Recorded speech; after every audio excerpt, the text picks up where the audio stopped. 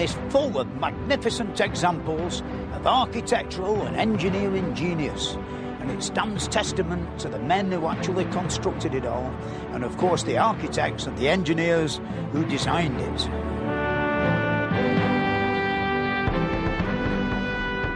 From great Norman cathedrals like Ely and Peterborough, right through to the Houses of Parliament, we're going to be looking at mighty symbols of the progress that was made in construction and engineering over the centuries. What all these buildings have in common is the great range of craft skills that went into designing, building and decorating them. If it wasn't for their workmanship, their hard graft and their ingenuity, we wouldn't have the glorious buildings that still dominate our country today.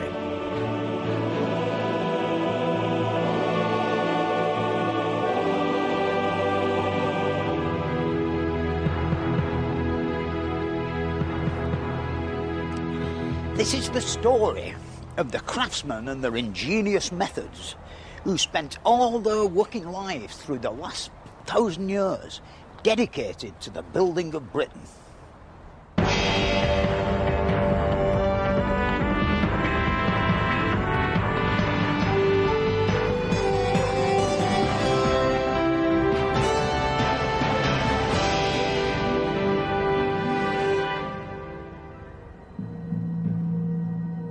Believe it or not, this is a cathedral. This is the Saxon Cathedral of St. Peter's in Bradwell-on-Sea in Essex. It was built 1,300 years ago, using stones from the remains of an old Roman fort that just stood on this spot. It's the only Saxon cathedral in the country that still survives intact.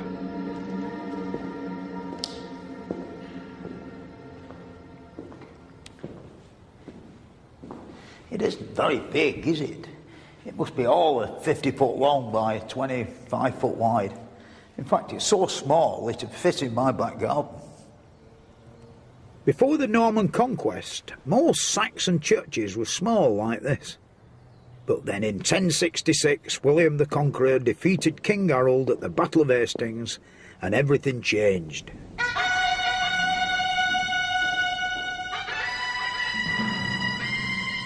After the conquest, the Normans began to build on a scale that had never been seen before. They erected huge stone castles to assert their power and authority, and work began on a whole series of massive cathedrals around the country. These cathedrals weren't just built as a tribute to God. The Normans didn't want to leave anybody in any doubt about who was in charge down here on earth. What distinguishes the great Norman cathedrals from the Saxon buildings that they replaced is the great size and scale of them. And of course the Normans brought with them from France when they arrived here all the building techniques that we see here today. I mean, these magnificent, beautiful pillars and fine arches.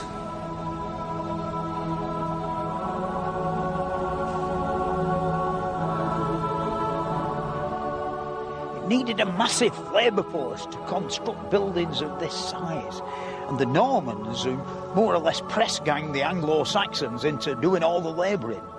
It must have been bad enough being conquered by them, never mind doing all the donkey work as well. And the work was on such a different scale than anything they'd ever done before. These were like the largest buildings in England at the time. Strength and simplicity are the main features of this style of building. It's based on very thick walls, which gave the whole thing quite a chunky look. This huge expansion in the building trade led us to the building of some of our most magnificent cathedrals. One or two haven't changed since the day they were built, but the majority of them have been added to and messed about with over the centuries. This is Peterborough, and it's a good example of what I mean. This wonderful west front was added at the beginning of the 13th century, nearly 150 years after the Norman conquest. But once you get inside Peterborough, you can see it's one of the finest and purest Norman cathedrals in all of England. And here, standing in the main crossing with its magnificent 3 tiers of Norman arches, complete with chevrons and fancy bits, you get a real feeling of what Norman cathedrals are really all about. It's nearly 500 feet long and just slightly over 200 feet wide. And to the top of the tower, it's 143 feet. The whole place gives you a feeling of something permanent and solid. These 3 tiers of rounded arches resting on magnificent stone pillars.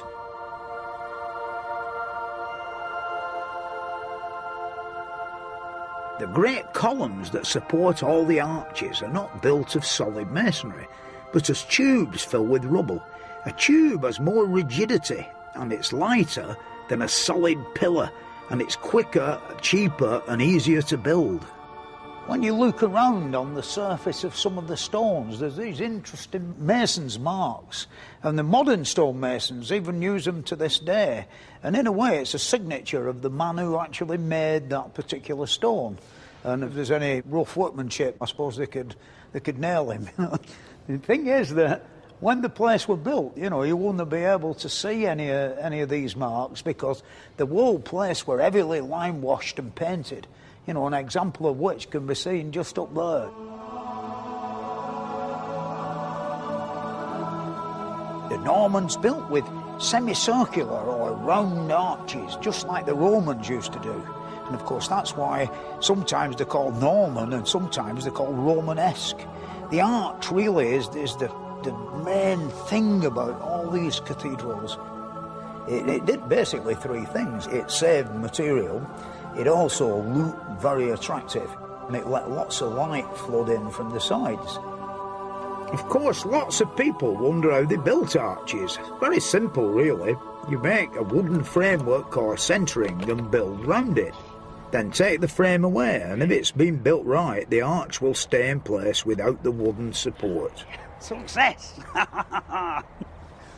The more courses of brick or stone you build on top of this, and the more weight that goes on it, the more solid the whole thing becomes. At least that's the theory. I'm going to attempt to sit on top of it and see what happens. Here we go.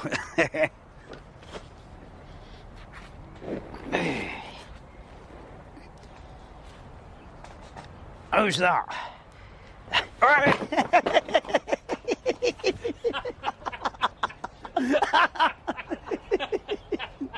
Just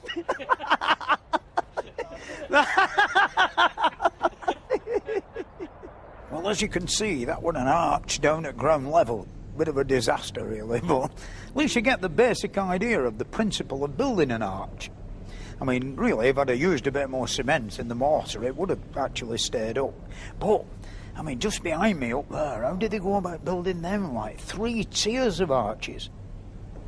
People sometimes think that these early builders had no machines to help them, but that's not so. Peterborough has a great windlass or winding engine which was left in place inside the roof when it was being built. Up here I've got somebody who can tell us all about this wonderful piece of machinery. And this is Zachary over here, who's an expert in medieval engines and winching machines. Now then, Zachary, tell us all about it. This is your beautiful model that you've made, isn't it, of this particular thing behind us? Yes, thank you. It's known as a windlass, and I might suggest that it's really a hoist. The windlass would have a vertical spindle, which was rotated to all bit like an angles. horse gin. Exactly, exactly. Whereas this is a hoist, but we can call it a windlass and oblige the people in the past who've called it that. My idea was that as the wheel rotates, the wheel being 10 feet in diameter, approximately, and the shaft is about 1 foot in diameter, means that you have a 10-to-1 ratio. Now that means that a 12-stone man would effectively be able to raise 1,500 weights. And because of the principle of the rope going through the block and tackle over the weight, then back up to what I think was used, the ring anchor, then that would double, again, the efficiency, which means that the 12-stone man now could lift 30 hundredweights, 1.5 tons. Such a person, I've calculated, could lift that weight to 100 feet in about a quarter of an hour. And then he would need a rest. They crack a bottle of wine on or something like that. Indeed. Yeah. I suppose when you look at the real thing, like it's obvious, like you said, you pull it apart pretty quick, couldn't they? And you could, because all of the joints were doweled and nailed, so it would have been easy to dismantle and move to another part.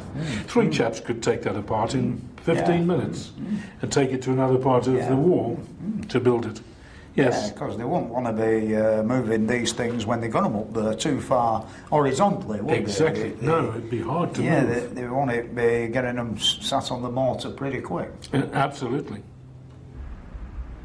By the time the great Norman cathedrals were being built, it was also a time of great change in the building industry, new methods and ways of doing things.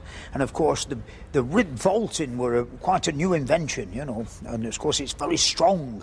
And here at Peterborough were one of the first places where they actually used it. It's basically a couple of arches that come together in the centre, like the half-completed one I've got here in my garden. In order to build a groin ceiling or a groin roof out of stone, first of all you needed the centering. That's what this is here, and the centering of course is two wooden arches, one leaning on the other one. And of course when you started to lay the masonry around the bottom, it was important that you kept it same height all the way around, so the weight on the centering stayed basically the same, as you might say. The next bit is the exciting bit. I'm going to knock this block of wood from underneath the centering, and hopefully the centering will fall out, you know, or fall down, and hopefully the arch will stay where it should do, stay stood up. Here goes.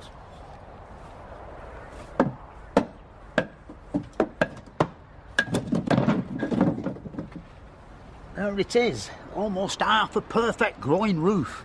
And just to prove how strong it really is, this is a 56-pound weight, which I'm going to stick on the top.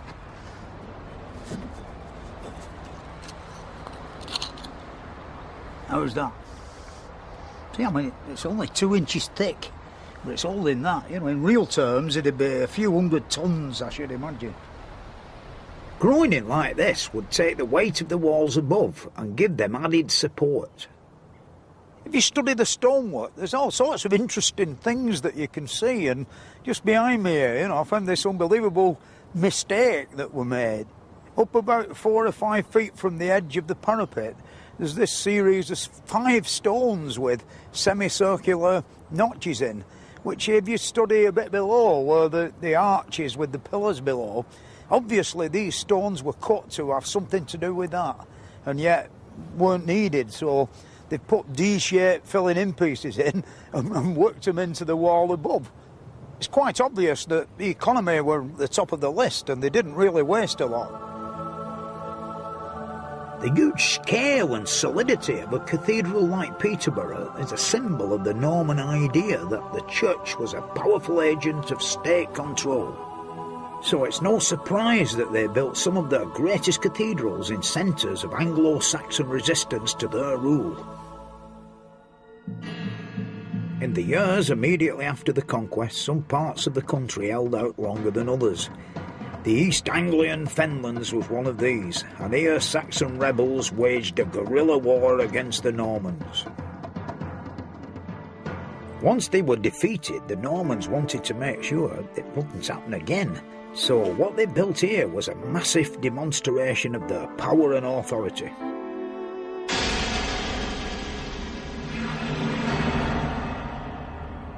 Norman Ely was an enormous fortress cathedral over 500 feet long and 200 feet high, which took 37 years to complete.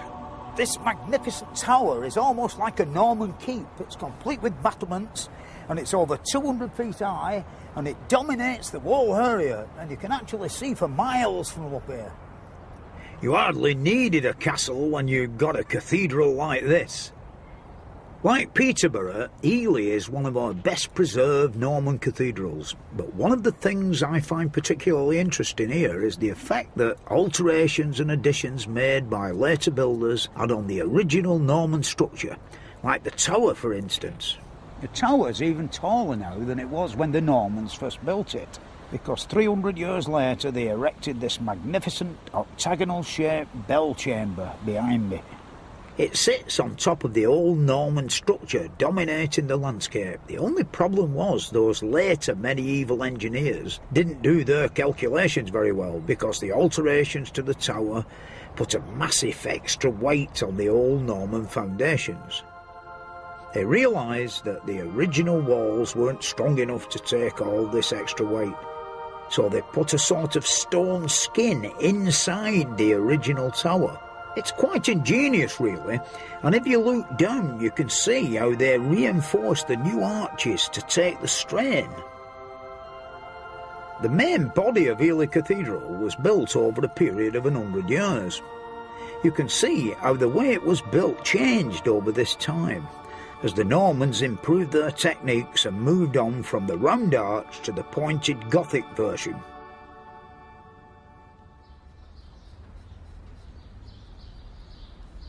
Like, really, the big difference in between, like, the Norman arch and the Gothic or the pointed arch is the fact that the Norman one, the thrust went sideways, and you needed much greater weight in the abutments or the walls of the building that the thing were in. The pointed arch, of course, goes straight down, you know, the weight, and very little pressure sideways. I mean, if you go in some of the Gothic sort of style cathedrals and look how slender everything is, the pillars that support the pointed arches, and then you go in a Norman one and see how chunky everything is, you can see it were a great advance in architecture. When most people think of cathedrals, you think of stonemasons, but there's a bit more to it than that. There were as many joiners, I would rather think, as stonemasons, and they would come into various categories. You know, the carpenters did the rough stuff, like all the centering for the arches, and of course the joiners did the finer bits, you know, like carving all the beautiful mullions, and of course, not to mention the plumbers, also the lead roof and all the downspouts. All of them would be made more or less on site, you know, with the lead burners. And of course stonemasons who did all the lovely tracery for the windows, and then the other branch would be the rough guys who did the infill in the walls, you see. And of course down here on this grass at that time it would be an hive of industry. There would be quite a few wooden sheds that the craftsmen had actually made themselves to protect themselves from the rain and the weather and the elements. There'd be a bit like castles building season. When sun come out in summer they'd all be happy and crashing away up there on the walls, but in winter I suppose they spent most of the time underneath a roof down here, chiselling beautiful tops for columns and things of that nature. Basically the stonemason's craft involves two types of work. There's the sort of geometric masonry that I'm having a go at, which is very disciplined and follows definite lines. Pieces of stone like this go straight into the building. But if there's any embellishments to do, like faces, flowers or leaves, then it goes into the carver's workshop.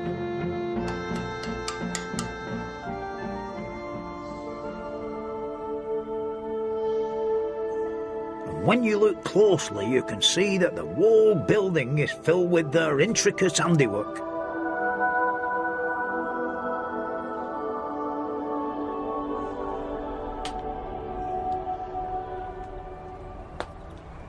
The reason that made all this possible was the rapid improvements being made in metalwork, especially in the blacksmithing department. They made better tools with better cutting edges, which enabled stonemasons and the joinery department to do much finer work. All the fancy tracery and everything were much easier worked with better steel in the tools. It enabled the joiners and carpenters to make really graceful centres for building all them beautiful groin ceilings. Now that more resistant types of stone and more durable wood could be used, the cathedral builders could design columns that were narrower and more graceful looking. The sculptors and carvers were able to do finer and more delicate designs. It was the great age of cathedral building, and it created master craftsmen who were capable of pushing the boundaries of their craft to new limits. And this is their greatest masterpiece.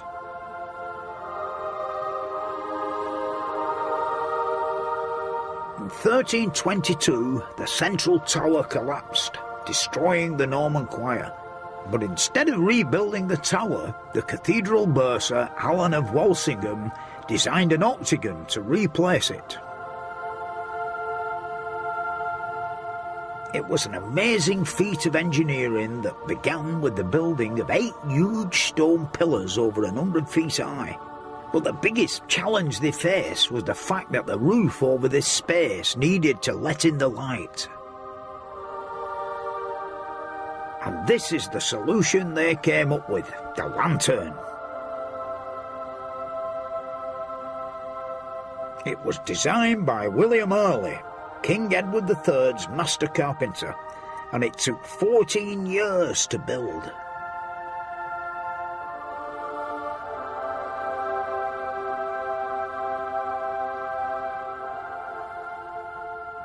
To really appreciate what keeps all this lot up here, you've got to view it from the inside. This wonderful octagonal shaped lantern at Ely Cathedral, this, weighing over 200 tons of wood and lead and sort of just hanging over precariously over this great void. This really is my personal idea of how they managed to get it up all them years ago. These beams here, they're really the main ones, and the horizontal one down below it. And the joint there is just an half-lap joint. That must have been the first joint that they made down below on the field at the bottom. They would obviously bring this great, 50-foot long block of oak in at the bottom and raise it up and then stand it on the corbel or in the slot down there in the dark and have it leaning out at this jaunty handle. There'd be maybe 50 or 60 blokes, on the end of the rope that control the actual set of rope blocks that raise the real weight of the thing. And of course, as it came up, it'd have other guy ropes on and men pulling the bottom out and keeping the top roughly in the right shot. And when they got it in a position where they could anchor it to the stonework, the next stage of the game would be everybody would be holding onto the ropes while some intrepid character crept out onto the stonework and shoved in the big iron pin. This would have to be sort of repeated 8 times all the way around or 16 times really, because there's 2 for every corner. And of course the next piece would come up in the same manner with the rope blocks, with the aid of a couple of planks chucked out on here for somebody to go out on. It'd be pretty easy to secure the corner there and then construct what I've called the foundation ring for the lantern proper. At this point they could lay down the cross members. These I rather think are inserted to stop the whole thing twisting. All of these that have been marked out and tenoned down on terra firma, down on floor. You can see all the carpenter's scribe marks where the things where they all slot in. So when it arrived up here they didn't get it wrong way around. Once they got the bottom part of the frame in place, they would be able to get the 8 vertical posts for the lantern itself in position right in the centre, and then secure it with another ring at the top. They'd reached a stage of stability where they'd realised the thing couldn't collapse. Up until then, it must have been very precarious. Really, when you think it weighs 200 tons and it was done all them years ago, it's a credit to them men. Who, a lot of them couldn't even read or write, but they had it somehow or other, all done to the glory of God.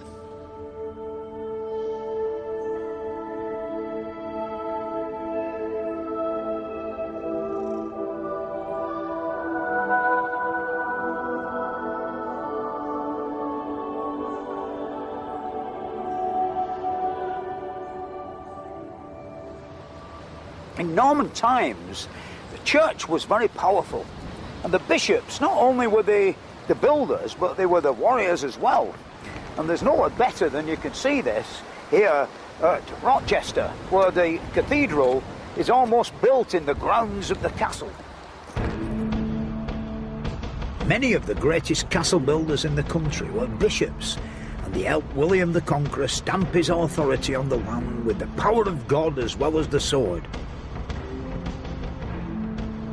Rochester Castle was built by William de Corbet, Archbishop of Canterbury, and it is the largest keep or tower in England, with walls 113 feet high. If you look behind me, you'll see that Rochester Castle has got 3 square towers and 1 round one. The round one, of course, on this corner. Now, down at the museum, they have a wonderful model that explains the reason why.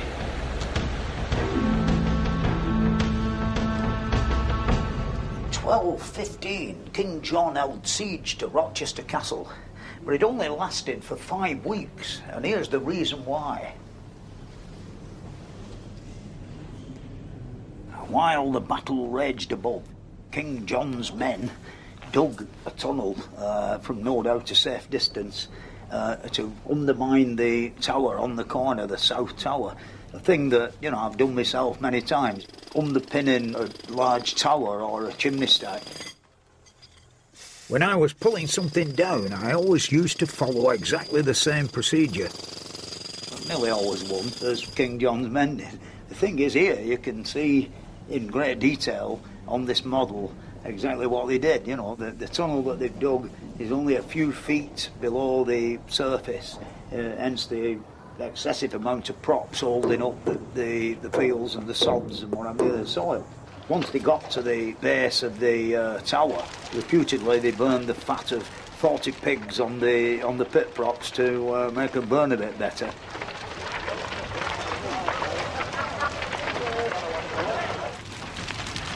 The order has obviously been given to retreat. The fire's now raging. There's a man there with a stick with a fire on top of it, like a torch. It's quite exciting. There's always that constant worry as to, is it going to fall down or is it not? In this case, it all did come tumbling down.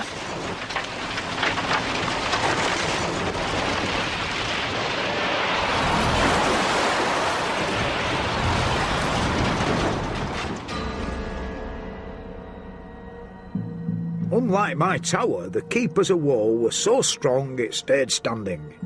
It was taken over by the new king, Henry III, after John's death, who turned it into a royal castle and built the round tower that we see today.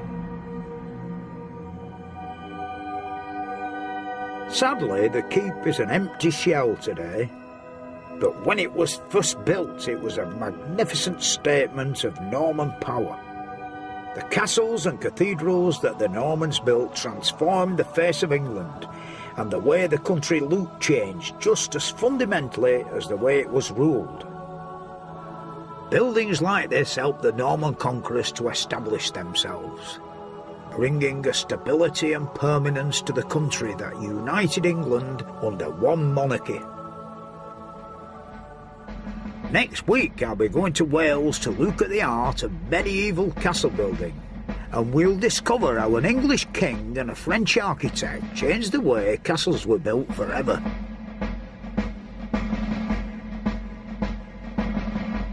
If you'd like to find out more about the building of Britain, then why not visit the website at bbc.co.uk/history.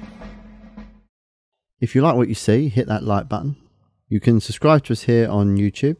You can tweet us at HomeEd101 or visit our website homeed.net.